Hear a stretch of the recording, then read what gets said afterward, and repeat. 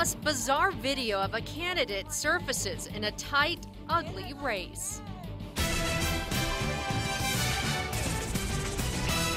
It's a video so strange that the candidate herself admits her supporters wondered what was going on. A group supporting her opponent alerted media to the video in what's the latest development in a very intense race.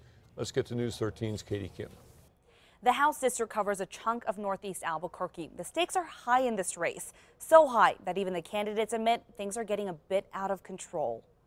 I sacrifice myself to the gods. The YouTube video of Democrat Mary Ellen Broderick, a candidate for state rep, has a lot of people speechless. Some people might perceive it to be a little bit kooky. Well, I think that Mary Ellen needs some acting lessons. Broderick is trying to make light of it, but she knows it's serious business. I am disappointed to see that it's been dug out, and it is a full distraction of what the people of this district want to hear. She blames her Republican opponent. Incumbent Rep Nate Gentry is behind the 2-year-old video resurfacing in the final stretch of the campaign. Broderick admits the video is strange, but says it was a parody response to a speech TV personality Glenn Beck made about taking the nation back to God.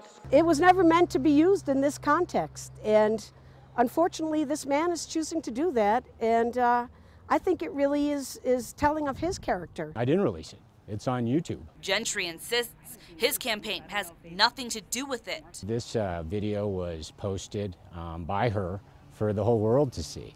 So, just because she regrets posting it doesn't mean I'm responsible. Gentry also says Broderick threw the first punches in what has become a nasty and expensive race.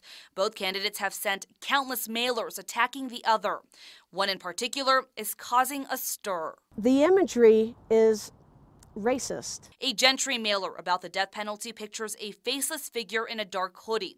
Critics say that imagery is offensive because it sparks memories of Trayvon Martin, an African-American teen in Florida who was shot dead in February. He was also wearing a dark hoodie. They're reaching. If you look at the mailer, the person on the mailer is Caucasian. Both Gentry and Broderick agree the race is taking a turn for the ridiculous, but they say they are both focused on the issues. Back to you.